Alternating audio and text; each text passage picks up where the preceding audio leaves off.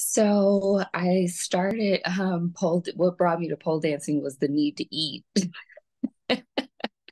I started in the clubs and honestly I never did a pole trick until I left the club.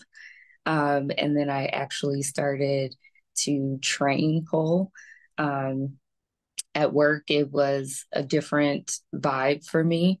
I went there very focused on trying to make money. And so, honestly, in the club that I was at, you didn't really make money on your stage. So, nobody really cared about being on stage. It was kind of a nuisance to be called on stage, like, okay, can I get off now? Because I need to go back to my customers. So, yeah, I just never really did any true pole tricks, anything spectacular.